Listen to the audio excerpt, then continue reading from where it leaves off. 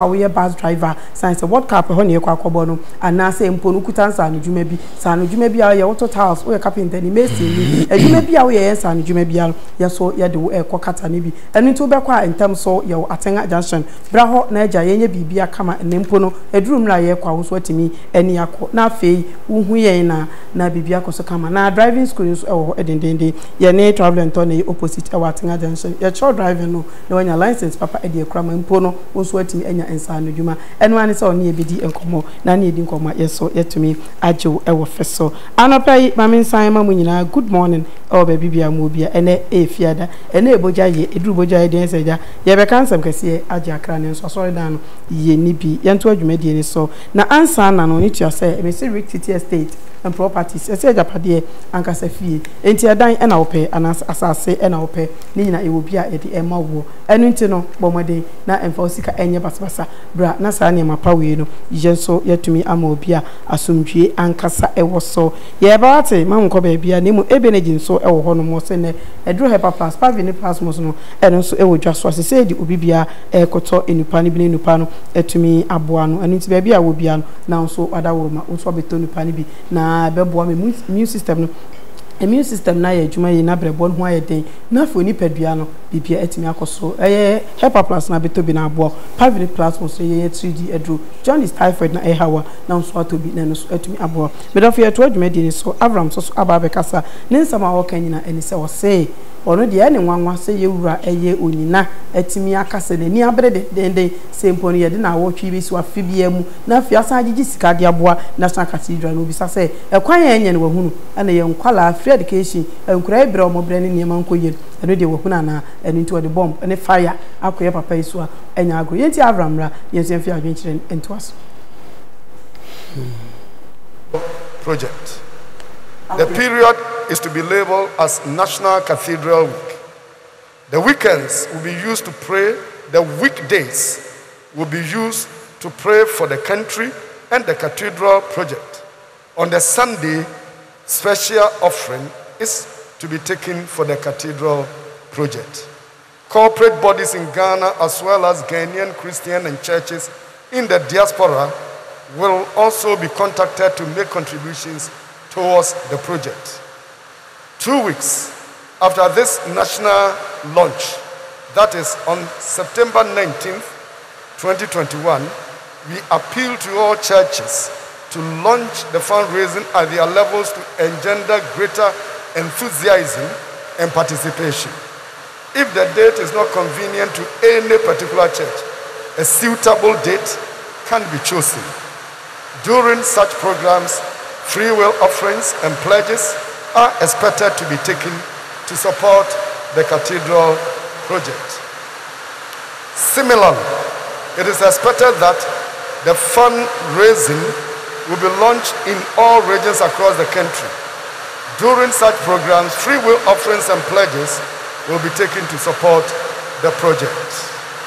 Individuals and corporate contributors to the fund will have their names on an electronically generated Hall of Fame in the Cathedral, where visitors can just click to identify and appreciate them. Individuals, families, churches, and corporate bodies who make huge contribution above a certain threshold would have their names embossed on one of the walls of the Cathedral. Emse Cathedral ne de omwania bre papa Cathedral no omwania bre na wo hwem penyumfo te se ye papa penyinimu oda hoi mo be yesa na de bia enkoda edi mwanim ye fom sebe mpreduyasa papa penyimu te se wo hwe oman Ghana yetim ka kwan yiku nipa enipa wu na ewu na papa penyimu te se papa penyi a woda hoi onu say National Cathedral churches to dedicate 1 week annually for prayers and special offering towards the project.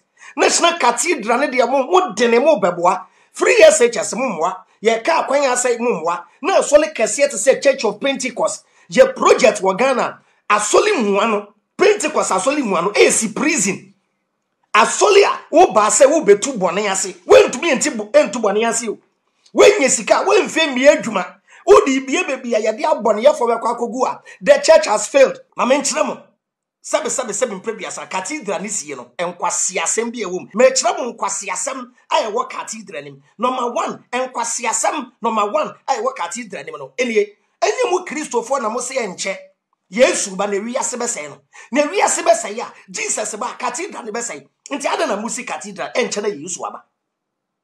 Ye enu na wosoro edi kukurudu betwem na asase abobo se kete ewiase be say why do you have to build church for God? Number 2, building of the cathedral is a scam. Do you know why it is a scam? It is a scam and it is an insult to anybody who will contribute. Building of the church, the cathedral, is a scam and an insult to anybody who will contribute.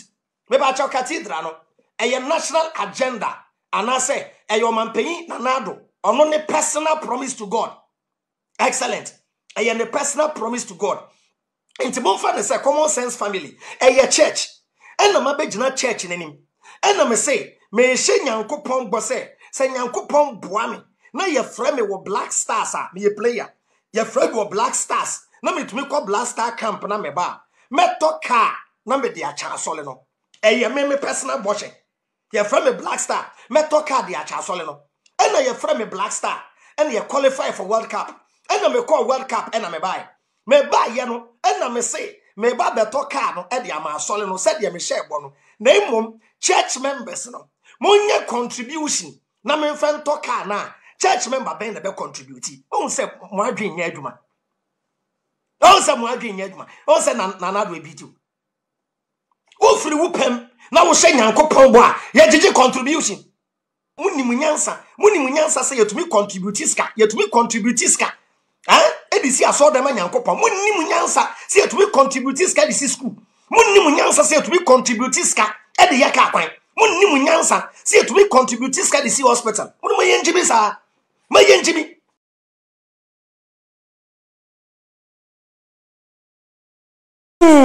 Abuja forward here. De yankasa. Me rat in common. O matepa. What be? I'm from free house na me day. Ba. Cathedral ndi aka ho asemo a. Mechi Avraham.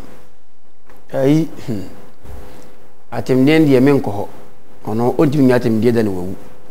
Emom de o kan cathedral no ne ba. Ade na sa esofu no nani abresa. They say as a ambassador of Cathedral by force now contribute. Okay, was say who contribute a huge, It is a more huge contribution. Yes, I comment. Now bomb. Why young cast we see so die from Zoe. You see, do the right thing at the right time. See, can now hold the general say Ghana for Betia or anybody. You hear hospital so. But you because Ghana crying so no obiara no doctrine. Your doctrine your pet. Your wife for doctrine ko. Matter is the uncle. Muslim for ko Muslim for no. Yes, mo national mosque. Never surprise them. Obi bisase munim sa. Say your national mosque. Abai see ye. Was sim say munim. Say obi mpa abai na see ye ana. Send you wo say no an. Enya buy the see every individual anam maka fo bi na this camera Christopher so do music and so the money.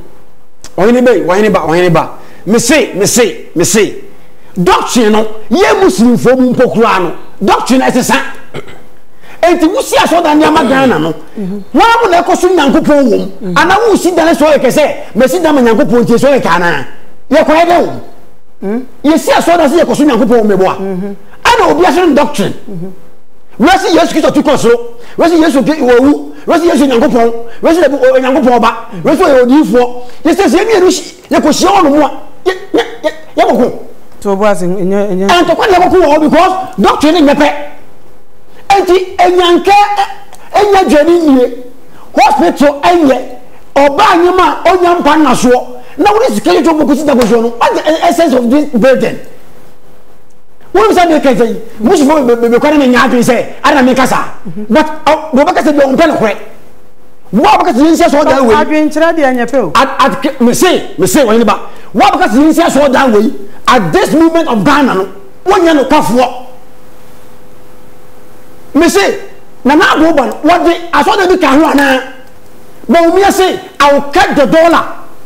Metro na ye 41. Say I do say city. Who says all that? I'm a kuma kunyafo. Na so that no ko say no me be kan wo. Why na wa me a wo mu na pen. And Jesus Christo me hwe na babo nyina wo so odidi wiye ye no o kan say chesuafo no odidi wiye ye no because wo bi akomode ni no otimi di ewu atamire bi a. Kono no so nyina ye eye ehiantia o.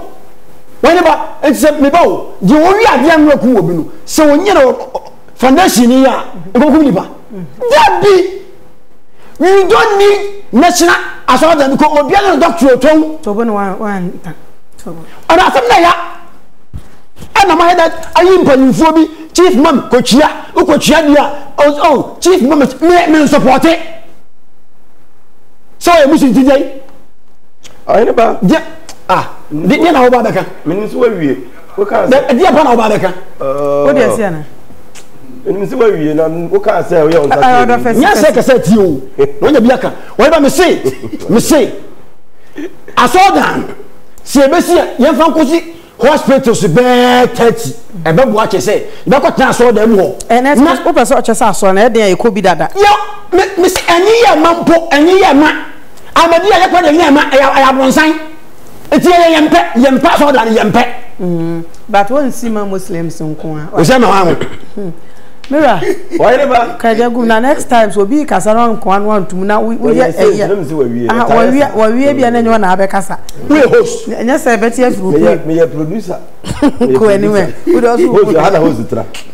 Why never anapai kojo bosompem do na friend lion and then the birthday. Oh, eh woda. Lion man. O tumfo nyankopon so ma no ka ya hodin na wo hira na kase pa. Oh, na woda pa. Na be obi a. Onya wo watch odi to ball. Yanko ya eni. O ba so kire say. Me pesa me kire. Why never na nyame no kase no wo ho afew. Wo se na bi nso ye so. Kasa nso Dani.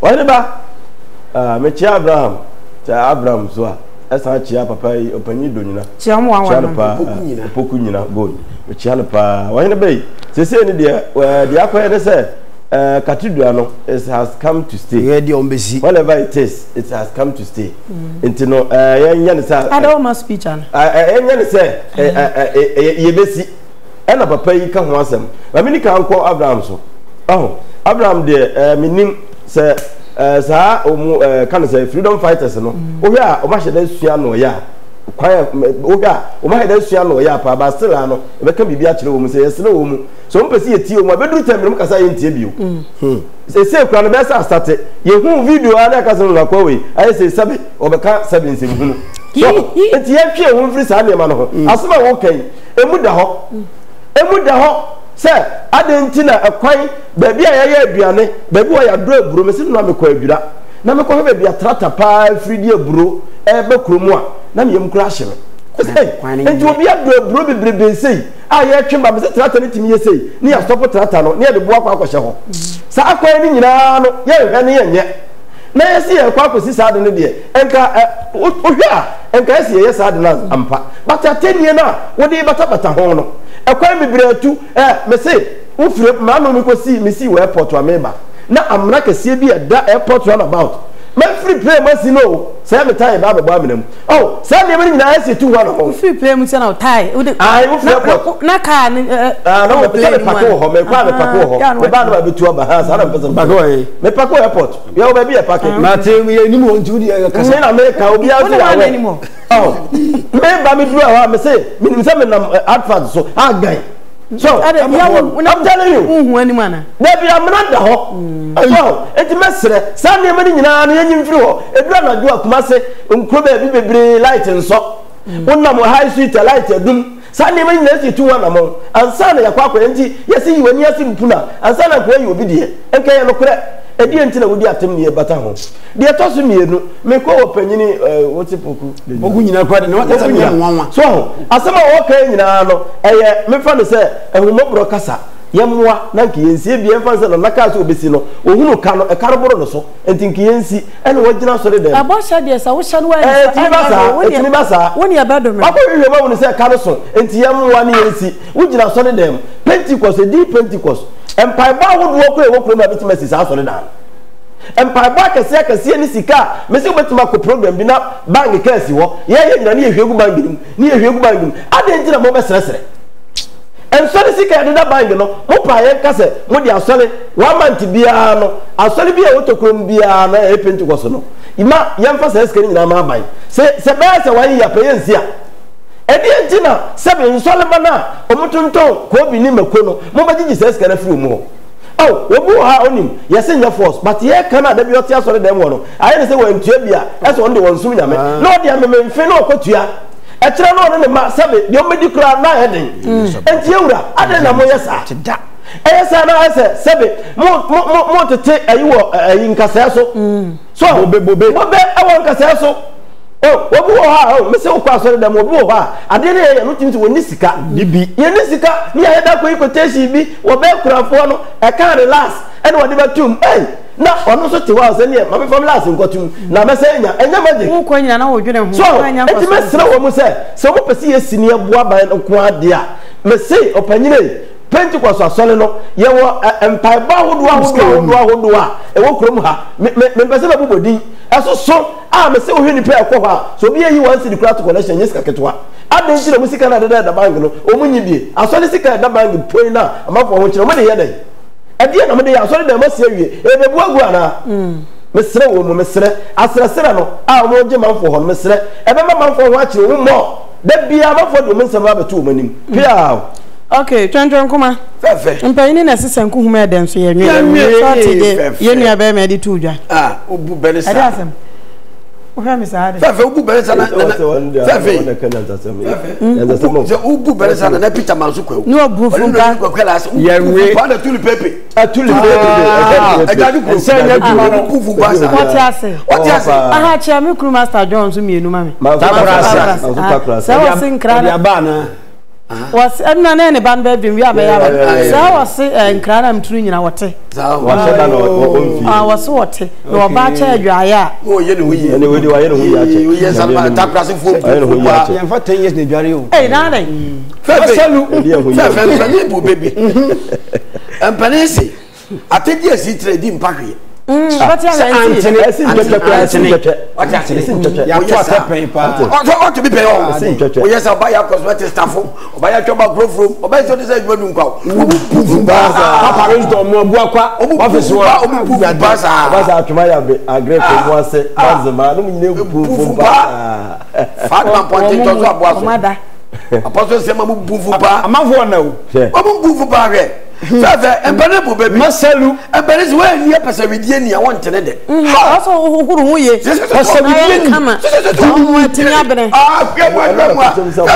kirino ye fefe awon ne broso kokomra ho ariba o dance aso ye papa pedi ni na fu ase wakebo asale go aye fefe ni ye ya media aduane pa me wi akra mwemu dani hu ye de we are can't me na ask me there for mo dani nya me na daba me so so na hu ye ayo ko na je hu ye de me ko yi ya fefe ye kwa sem no so me na Avraham utunu fa wonfa obi de wonya adwena nya temi didi o David we adwen chide te sa obi de wonya adwena enche se dida tem sase ma de ba ye nya sase mu kura wo ka chese enkwasase me dikai nyanse ne me pa de betie nyanse ne me pa de betie wonu masem na ade ba no wo be nya dwen yin na tem nti se ya wo so ye common sense leader yi a wo do gu na asi nti se ya ye common sense na ye no wonya adwen ti bi ti watam se de wo ye ne enkwasase ye ti bi ni watam se ya adwen ne ye be chere edu ka je se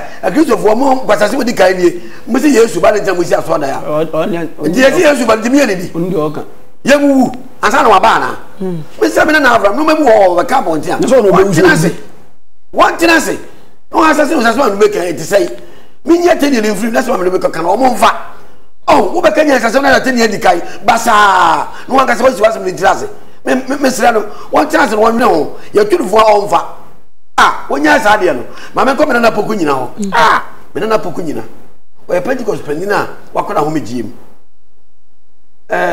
o kan sem bi se o bo mbetuatu amount na so no edu bia mfo nyine be bobo ho to on the mfo nyine is already there no is already there so na di kai ambassador and say se o se je mu no ye betua de ka o be pani o be president of Cathedral enti ni wa je mu no da se ni mu yodi bi enti no minimum se nya dani a won de be pani wo ha ye betua de ka na so mfo so bi wo ha onka but captain say tuan ka onye mu ba mani mate mfo so bi wo ha onka Shawu zabadi gaga matra da biya kase obu wa no de fo na ma so de fo na etia wontime ntene no se wo so se bi na di so ati ase de obenya die nti wontime ntene no na se bo se obesi Cathedral ma nyankopon enyamfo so kra o wori sika o de besi enti kenyamfo so na emu mu o de betudwa se o de to de besi no kese ntampa na me na Opoku nyina na na do trase kese na ade we de ko tudwa eni oni chief man mu nyina ko mutunufo se wati ase enti ka so mu trase tunu se ade we na de eye so so besi na to ani ko tudwa na e betu de person tibia Ghana hwe su ni e bai se de se kan samfa ade na obaye nyamfo so na emu ko tudwa se wo jeje to a de nchinywa beba me nteme wase beba de se ko mu trase mu bu nyina ten ono mo so ni dio da baje ntra ha ama bedu se se me na Opoku nyina entase e bo nyina de bi boku ya se tuntum ayi tire ne won tanse boku no krom ah so bole ku nya je me na Opoku nyina be fa ne wadida le je de obedi enti Cathedral na baso e be yo pani wo ho waje akatuo panji ko za abo a ho me jime de tua waka Cathedral so baso aba pani wo e be se tua waka enti boni bi wo ha wonka Ghana Cathedral no se na me nya me mfo so wonya boni bia e je so si da manyame Solomon si bi ma nyame du yi ba nyame ya Solomon kwaje tuo bi afri ba bia afri ba bi ho so di se ma nyame ama ba enji yo ma kuro mu ho na asa ne bo enti mesre obi ye boni a na ye panya tia no ene na class ne yi na tan wo yi na tan on pamo obe wo se de o ka kra nya sasem obe ko so akasa de wodi na chi na nya me na Opoku nya de obe di enti wo nya de wo ye no wo se Pentecost for de nyame bi ta do se na no me kan o ko ka se ma Pentecost fo jina no se bone say ye nche trouser was so dem enfa man fa trouser ma so dem no so munyai na obi ho ye ho onim ye som no wo balance wo hwe de ye na no na be woro wo ka we nya say Pentecost so wan kan boni Pentecost papa ne say trouser sha ye ene Pentecost fo nyina sha trouser was so dem mate ai mo bisa brasa mo Facebook say ade ne ile ne mi ana say no na me ko hine na